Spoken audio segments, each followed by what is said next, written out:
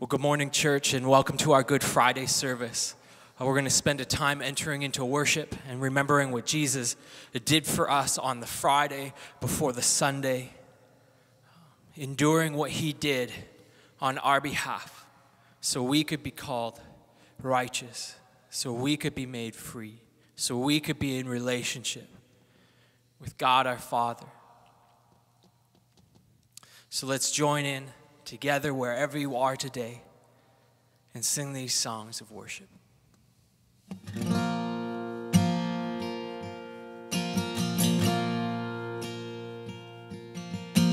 How marvelous, how wonderful in my song shall ever be. How marvelous, how wonderful is my Savior's love for me.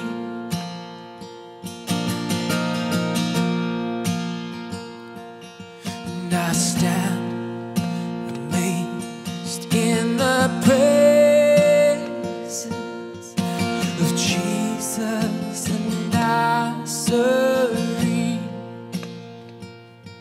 And wonder how he could love me, a sinner condemned, unclean, singing how marvelous, how wonderful in my song shall ever be.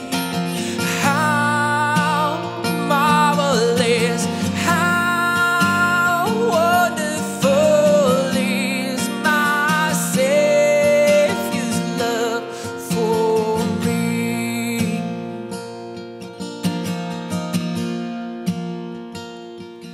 And he took my sins and my sorrows,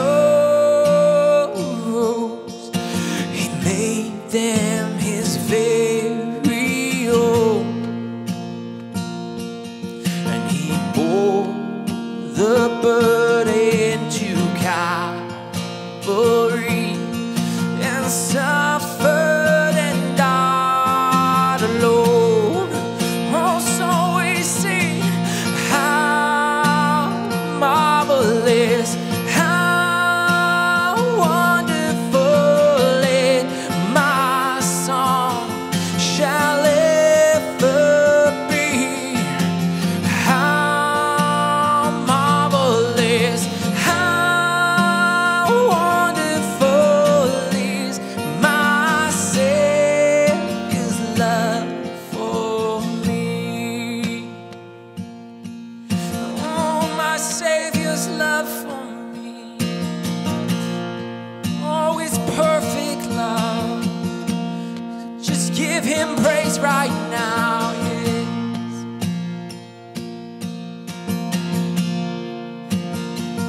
And I cast my mind to Calvary, where Jesus bled and died for me.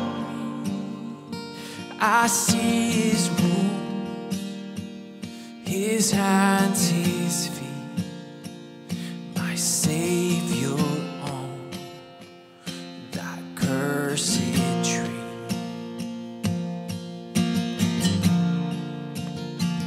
His body bound and drenched in tears, they laid him down in Joseph's tomb, the entrance sealed by heavy stone. Messiah still and all alone. We sing it where we are. Sing, oh praise. Oh, praise the name of the Lord our God.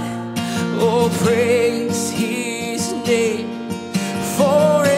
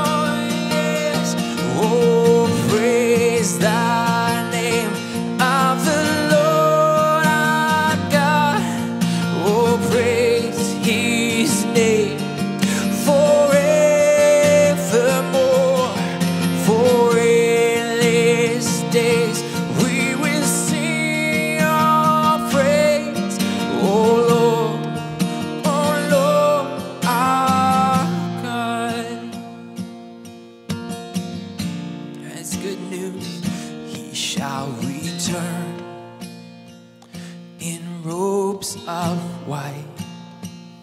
The blazing sun shall pierce the night, and I will rise among the saints, my gaze transfixed on Jesus' face.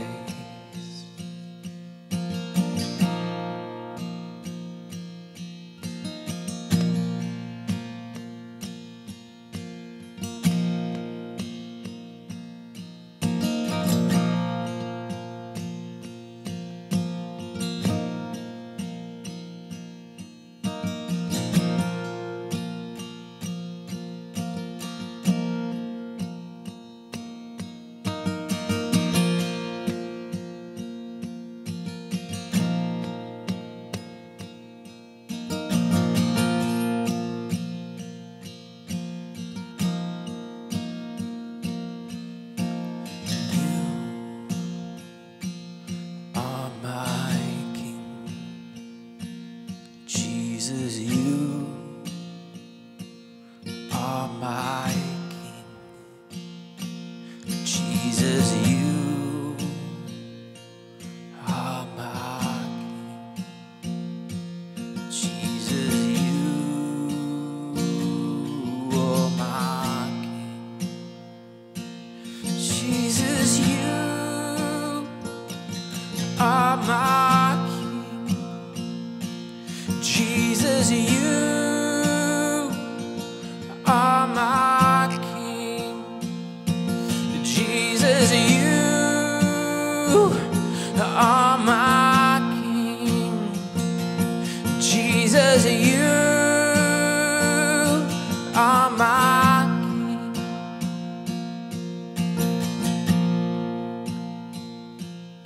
Hallelujah.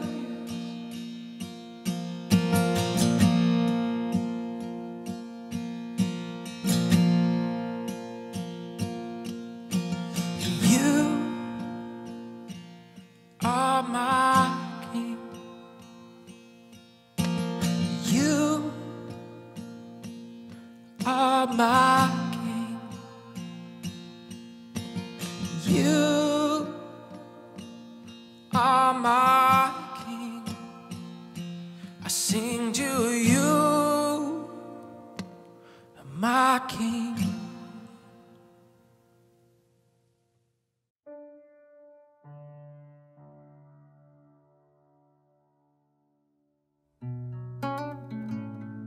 For God so loved the world that he gave his one and only Son, that whoever believes in him shall not perish but have eternal life. 하나님이 이 세상을 이처럼 사랑하사 독생자를 주셨으니 이는 저를 믿는 자마다 멸망치 않고 영생을 얻게 하려 하심이니라. Vì Đức Chúa Trời yêu thương thế gian, đến nỗi đã ban con một của Ngài, hầu cho hễ ai tin con ấy không bị hư mất, mà được sự sống đời đời. ਪਰਮੇਸ਼ਰ ਨੇ ਦੁਨੀਆ ਦੇ ਲੋਕਾਂ ਨੂੰ ਇੰਨਾ ਪਿਆਰ ਕੀਤਾ ਅਤੇ ਉਸਨੇ ਉਹਨਾਂ ਨੂੰ ਆਪਣਾ ਇਕਲੌਤਾ ਪੁੱਤਰ ਵੀ ਦੇ ਦਿੱਤਾ ਤਾਂ ਜੋ ਕੋਈ ਵੀ ਉਸ ਵਿੱਚ ਵਿਸ਼ਵਾਸ ਰੱਖਦਾ ਹੈ ਗਵਾਚੇਗਾ ਨਹੀਂ ਸਗੋਂ ਸਦੀਵੀ ਜੀਵਨ ਪ੍ਰਾਪਤ ਕਰ ਲਵੇਗਾ।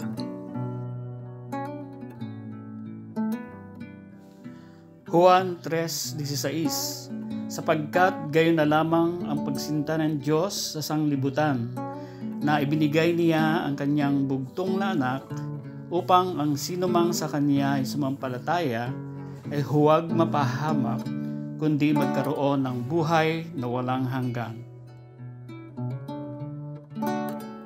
Porque de tal manera amó Dios al mundo, que ha dado su Hijo unigénito, para que todo aquel que en él crea no se pierda, mas tenga vida eterna.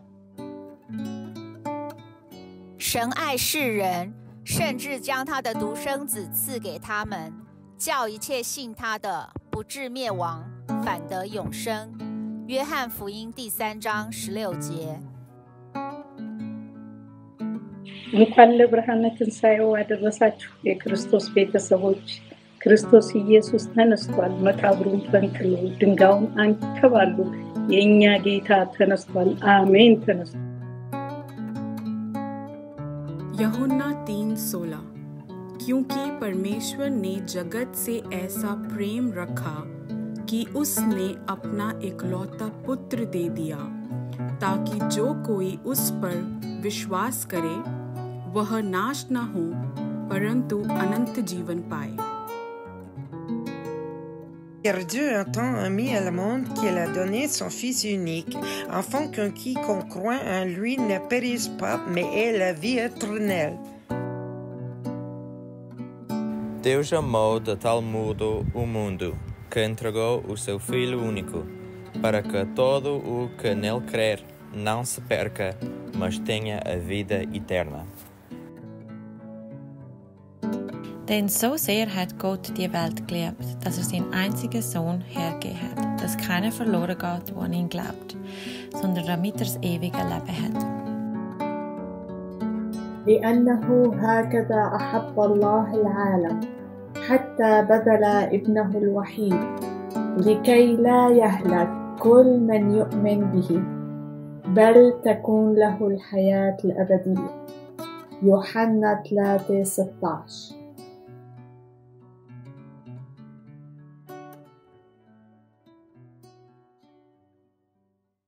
For God so loved the world that he gave his one and only Son, that whoever believes in him shall not perish, but have everlasting life.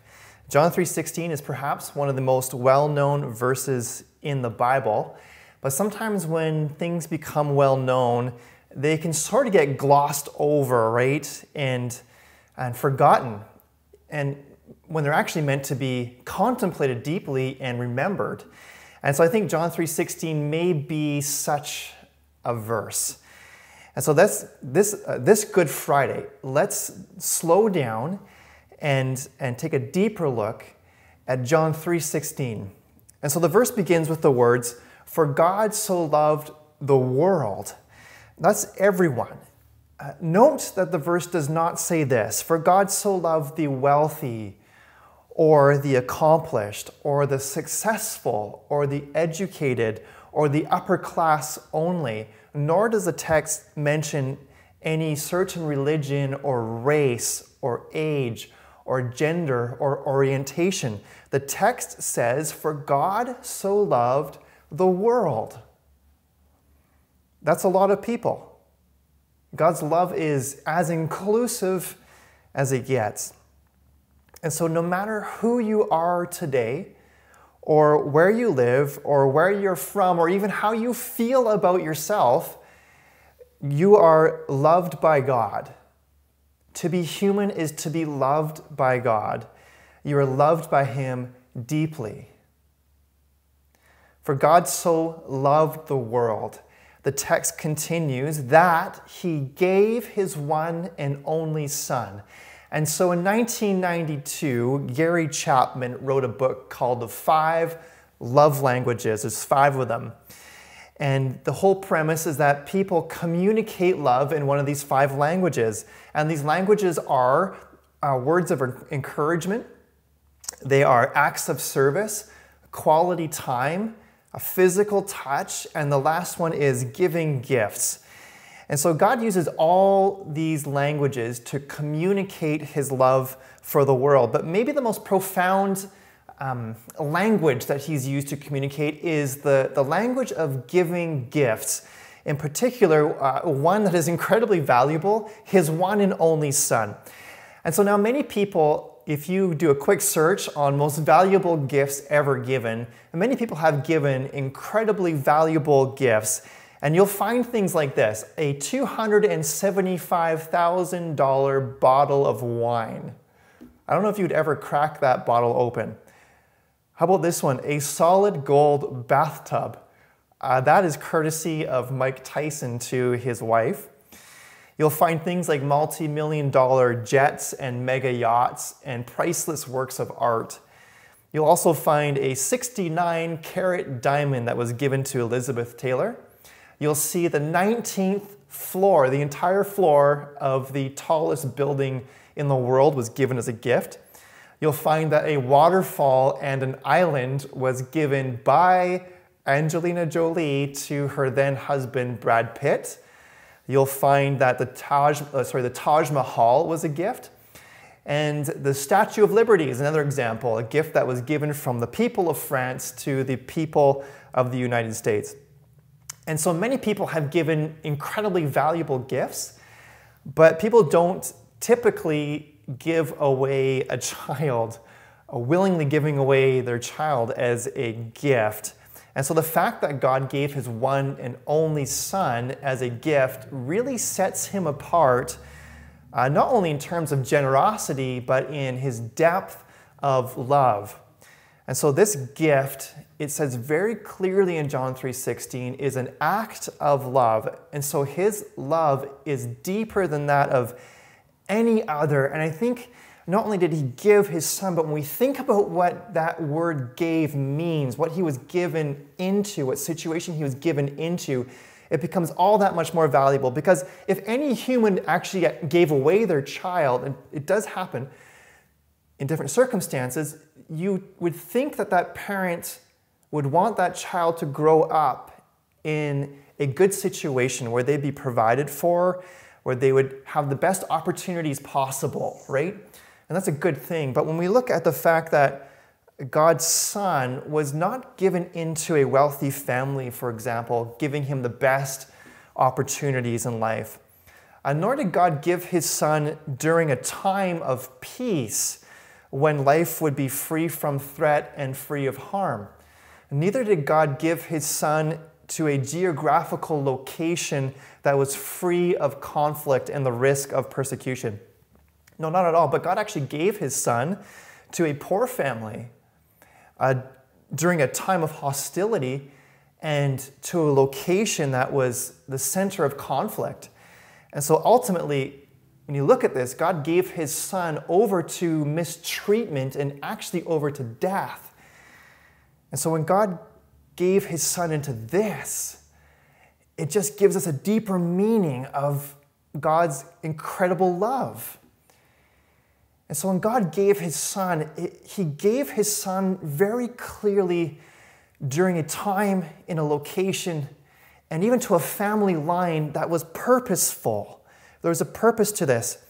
And so part of the reason that God gave his son was to show us what God is like and what he's like in a variety of situations, not just when everything is really good, but in bad times. God gave his son to give us an example of what it means to be truly human, to sacrificially show love and compassion to others. And again, I would say ultimately that God gave his son to save people from their sins. This was God's plan all along. It was purposeful. It had intentional. It was missional. And so God didn't just send his son on a field trip, but sent his son on a rescue operation. And so this rescue operation, it's really important to understand it was well planned out. The Bible says that this rescue operation was planned actually before the creation of the world. And you can take a look at that. We've been studying the book of 1 Peter in chapter 1. Take a look there. And so when Jesus, God's son, was given to the world mistreated him.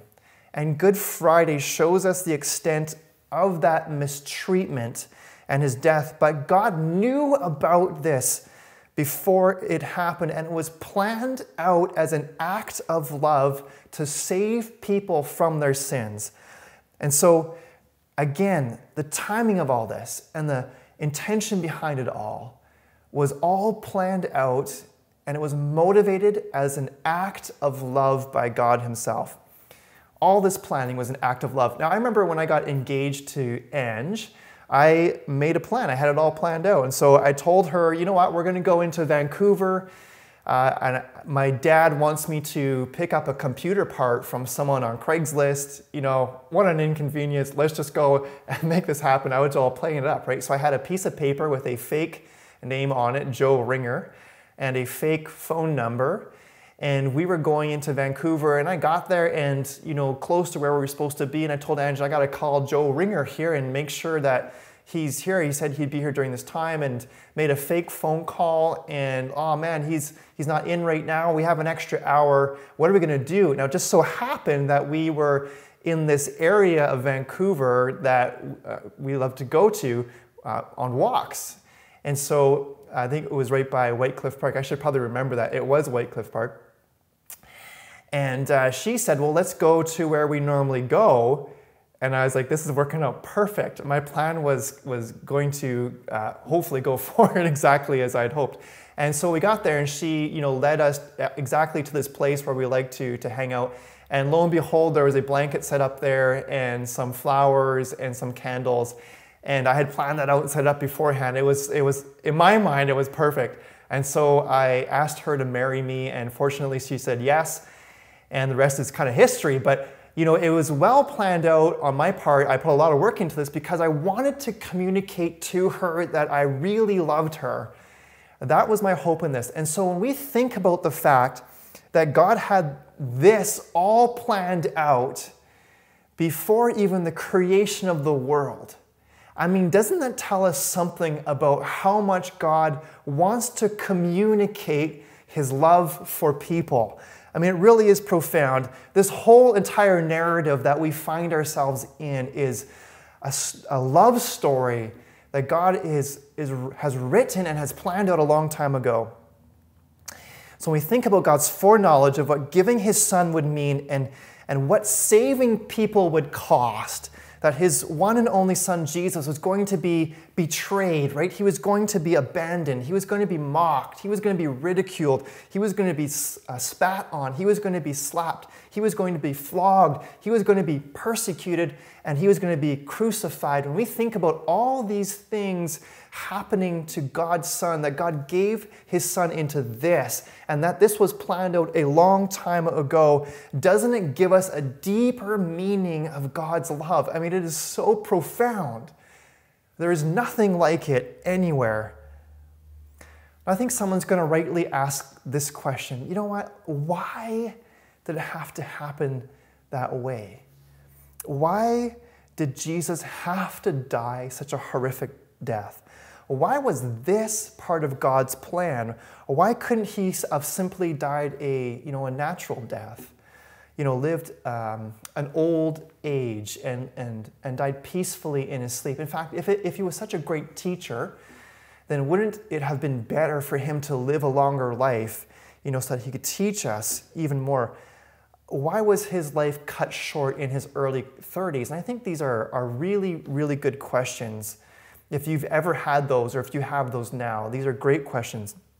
And so the Bible teaches us that, and this is why it was so costly, that Jesus, God's Son, took on our sin on himself, and that he paid the penalty for our sin. And so the penalty for sin that Jesus took on himself was very steep. And Isaiah 53 is a prophecy about Jesus and about how steep this cost is and about how he took it on himself. Let me read to you a couple verses from Isaiah 53. It says this, "Surely he took up our pain and bore our suffering, yet we considered him punished by God, stricken by him, and afflicted." And so some of the onlookers saw Jesus on the cross there and thought, well, he must be being punished by God for something maybe he did wrong. But the text says he was pierced, his hands and his feet, he was pierced for our transgressions. He was crushed for our iniquities. The punishment that brought us peace was on him, and by his wounds we are healed. We all, like sheep, have gone astray. Each of us has turned to our own way, and the Lord has laid on him, that's on Jesus, the iniquity of us all. And so I realize that talking about sin today, which the Bible also calls iniquities and transgressions, is not a popular topic for many. But the Bible is clear about the state of the human heart. And this text we said says this text we read now says we all have gone astray. Each of us, not some, but each of us has turned to our own way. And so how we feel about sin doesn't change what the scriptures say about it. The Bible says we all have it. And it's really costly. So to God, sin is a really big deal. And it separates people from Him. It breaks that relationship with a loving God. It has massive consequences.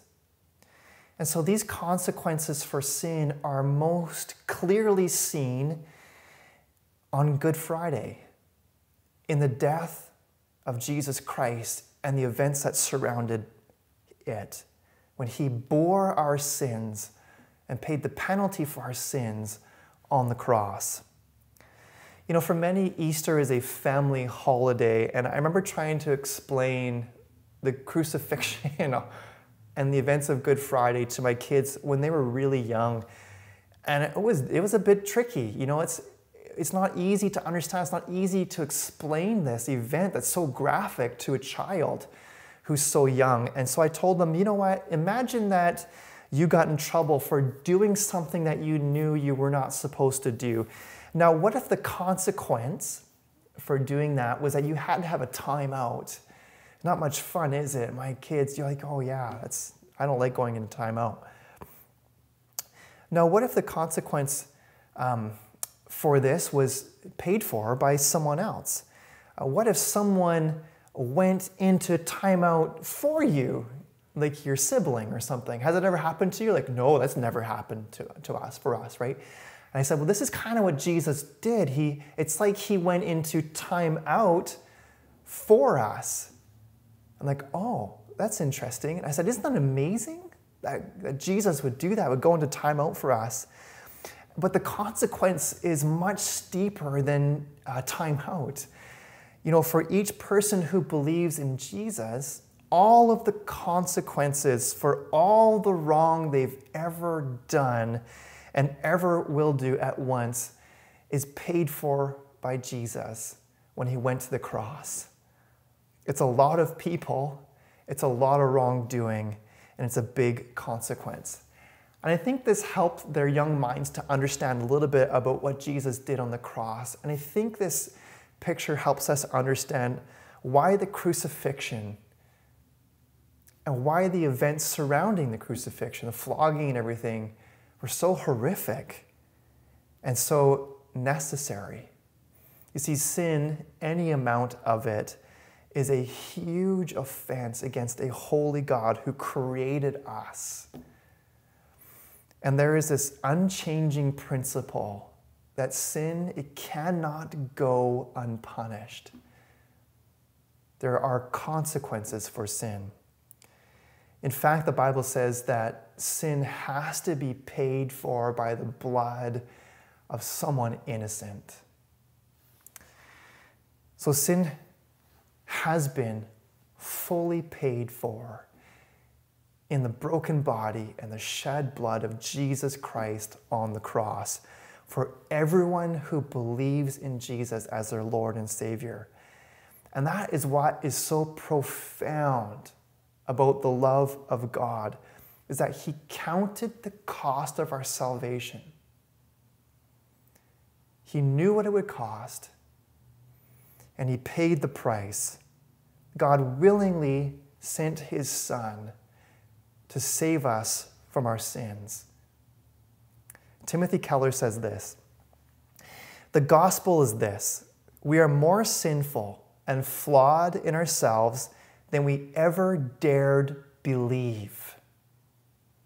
Yet, at the very same time, we are more loved and accepted in Jesus Christ than we ever dared hope.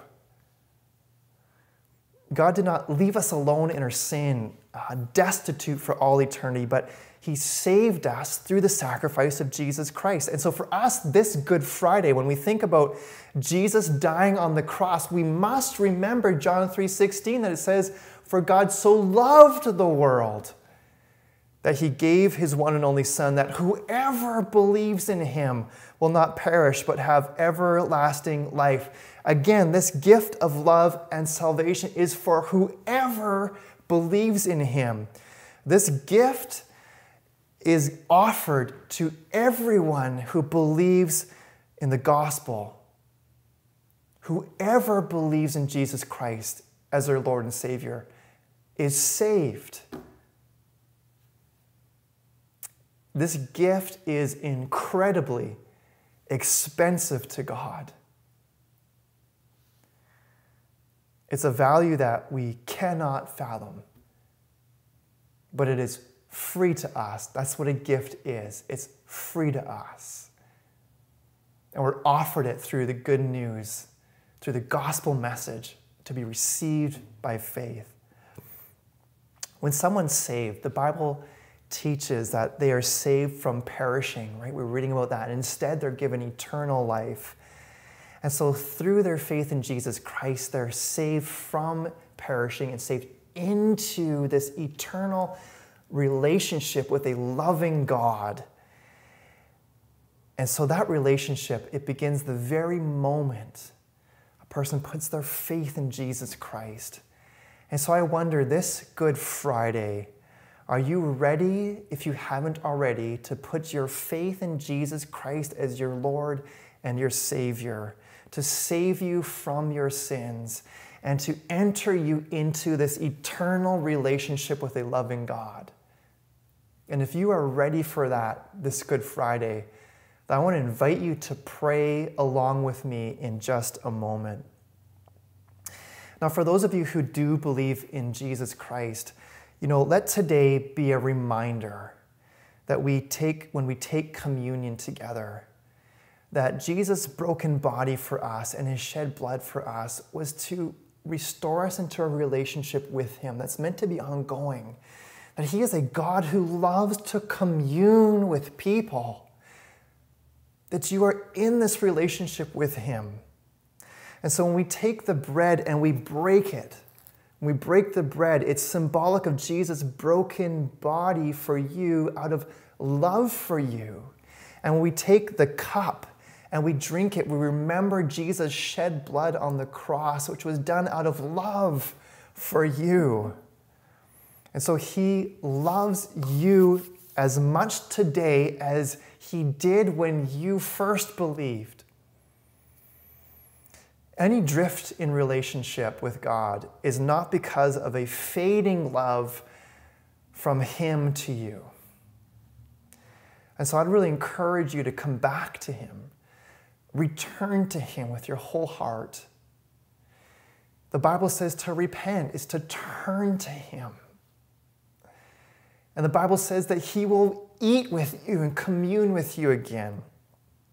I'd encourage you to open your Bibles again if they've been sitting closed, to talk with him. Tell him about what's going on in your life and ask him to forgive you and enter into that deep relationship with him. I'd say especially over these next couple of days when we think about the events of the crucifixion, read over them again and contemplate all that Jesus did for you and for me on the cross and what it means for you. Think about the fact that God gave his Son as a gift into this to restore you, to forgive you, and be in a relationship with you. I want to remind you that the sacrifice of Jesus Christ was incredibly costly, and it is completely sufficient to forgive all of your sin and all of my sin, all of it, to wipe it away and to allow us to enter into this relationship with him.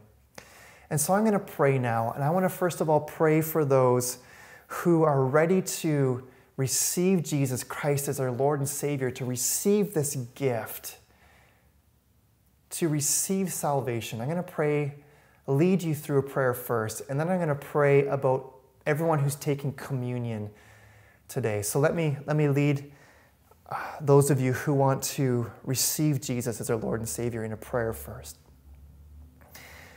God, I look at my life and I agree that there is sin in my life, that there are things that are done out of unbelief. And there is, when I think about some things in my life, there is a sense of guilt there. And God, at times it's heavy. And so God, I want to confess today that I have sin in my heart. And there's things that I've done that have been wrong in your sight. Lord, I also want to thank you for giving an incredible gift that you gave your one and only Son to die on a cross in my place, to be my substitute. God, I believe that he took all of my sin and that his body was broken for me and that his blood was shed for me. And I believe that his sacrifice in my place covers all of my sin. And so today, God, I'm asking you to forgive me of all of my sin as I put my faith in what Jesus Christ did for me on the cross. And I'm receiving that free gift of salvation and forgiveness that comes from you. And I'm telling you today, God, I don't want to live my life as I used to. I don't want to do things out of unbelief. But I want you, Jesus, to be my Lord and Savior. And I want to live for you. So God, forgive all my sin. And Jesus Christ, come into my life as my Lord and Savior. Fill me with your Spirit, Lord. I receive you today as my King. In Jesus' name I pray, amen. And Lord, for the rest of us who are taking communion today, when we break the bread and we eat it, we are remembering your broken body for us. And as we take that cup and we drink it, we are remembering your shed blood on the cross for us. And we recognize in a fresh way today that this was done out of a deep love for us, that it was planned out long ago. And God, we are amazed at how great your love is for us, that you would plan this and that you would do this for us so that we can be restored into a relationship with you. And so God, we remember that. And I pray, God, that you would help us to love you more and that you would help us to take steps to walk closely with you. And so, Lord, remind us and renew in us a great love for you. Lord, thank you for the cross. We are so grateful that you would have done this for us. We pray this in Jesus' name. Amen.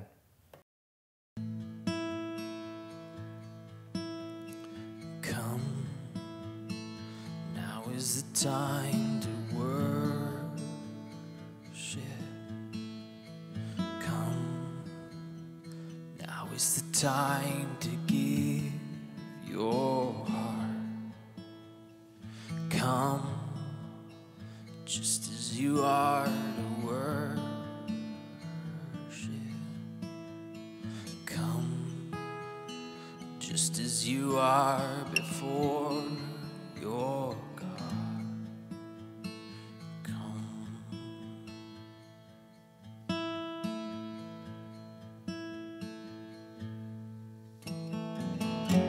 You broke the bread, pressed the cup. You served a sacrifice of love. Holy, holy, holy, wanna see the glory of all that you are and all that you've done. Jesus, the Lamb of God, oh, what a Savior. You took the altar, made it a table, and nothing can separate what you bring together. Now and forever, I will remember.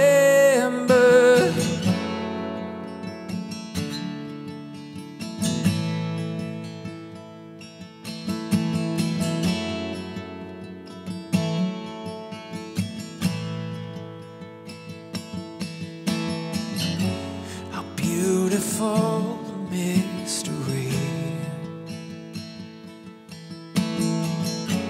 Christ, my hope, alive in me.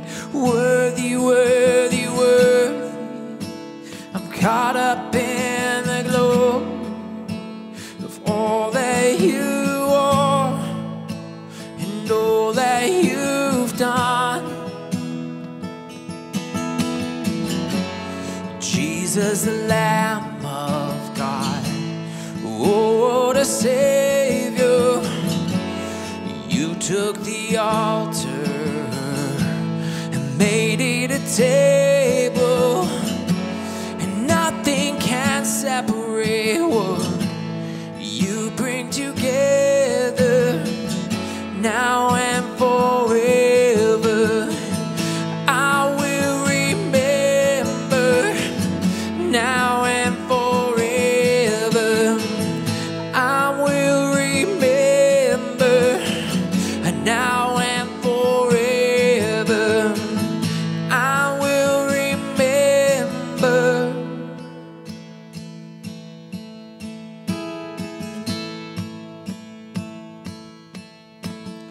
Don't let me stay the same, 'cause only your love can change me. Don't let me stay the same, 'cause only your love can change me. Don't let me stay the same, 'cause only your love can change me. Don't let me stay the same, 'cause only your love can change me.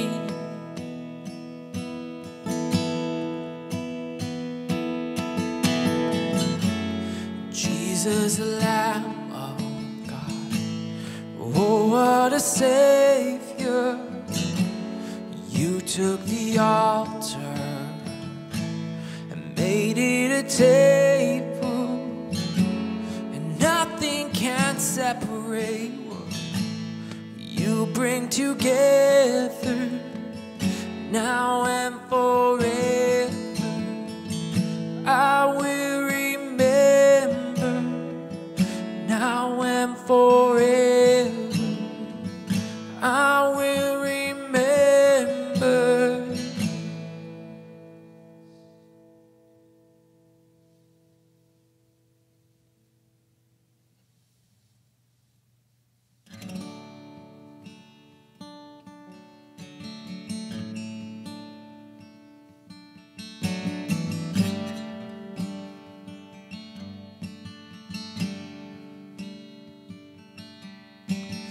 I don't want to miss the beauty of heaven all around me, the power and your mercy, the greatness of your love.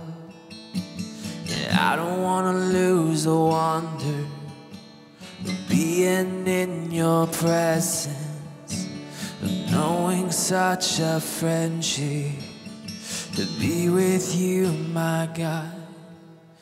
Let everything I am, I throw into your hands, and I just want my life to ever be entwined with you, tethered to your heart. And I just want my soul to ever stand in awe of you, tethered to your heart. Oh, tethered to your heart.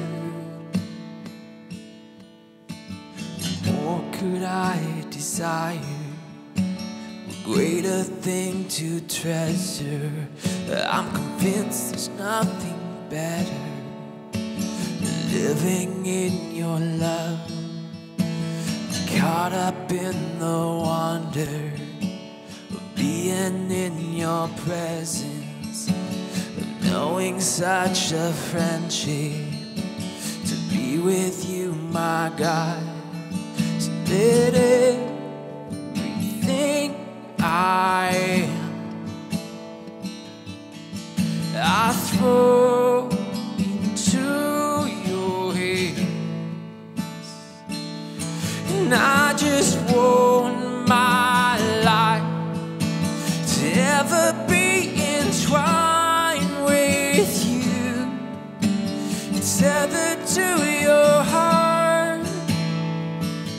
And I just want my soul to ever stand in awe of you, tethered to your heart.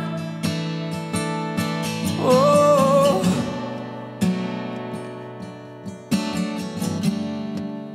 yeah.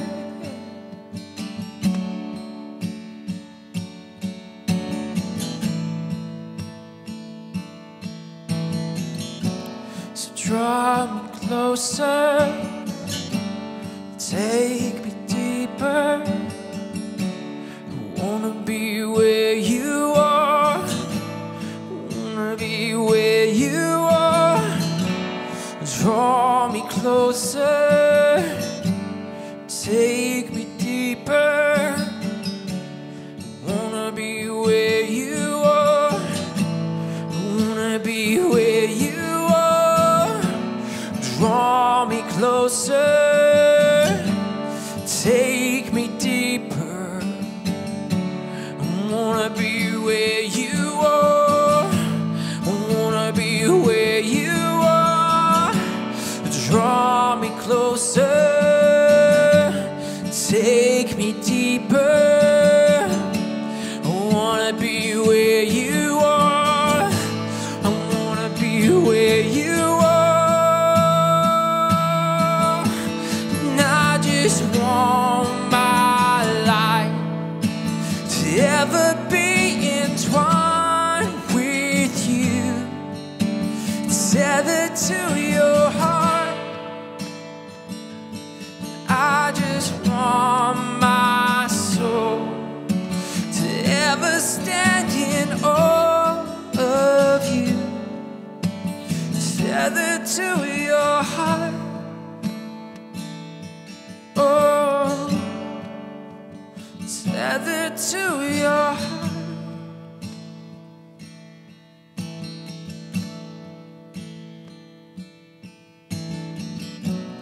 Draw me closer, take me deeper. Wanna be where you are, wanna be where you are. Draw me closer, take me deeper. Wanna be where you are, wanna be where you are.